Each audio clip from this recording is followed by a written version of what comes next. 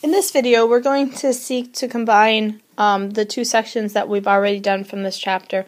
How do we solve 1- and 2-step equations when they involve some things I need to simplify first? So what I'm going to look at, for example, is a problem such as 3x minus 6 plus x is equal to 10. Okay. The first thing I need to do before I can do anything else or start moving stuff around is to simplify each side.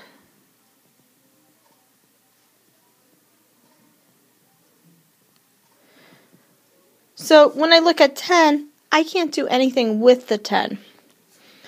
But over here on the left side, I have a 3x plus x, which combines to give me 4x. And then I have the minus 6 is equal to 10. So at this point, it becomes a normal 2-step equation. So I'm going to use the steps I did before, where I'm going to add 6 to both sides. Okay, negative 6 plus 6 cancels out, leaving me with 4x. 10 plus 6 is going to be 16. Now a normal 1-step where I'm going to divide by 4. And I'm going to end up with x is going to equal 16 divided by 4, which is 4. And then I can always go back and check.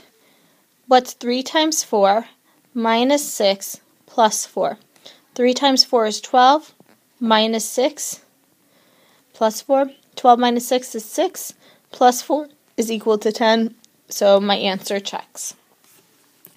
This can also, I can also use the majority at times, where I have something like 5 times the quantity x minus 2 plus 4x is equal to 12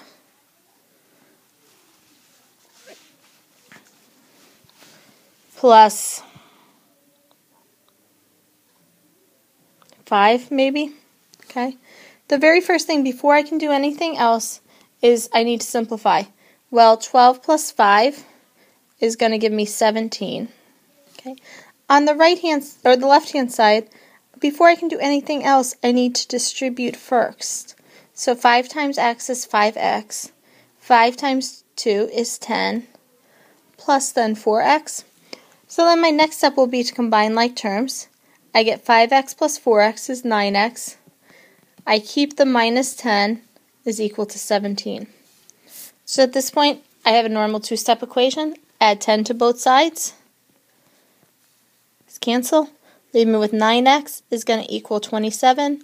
Divide by 9, divide by 9. My x is going to equal 3.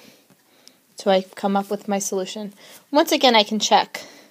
What's 5 times the quantity 3 minus 2 plus 4 times 3?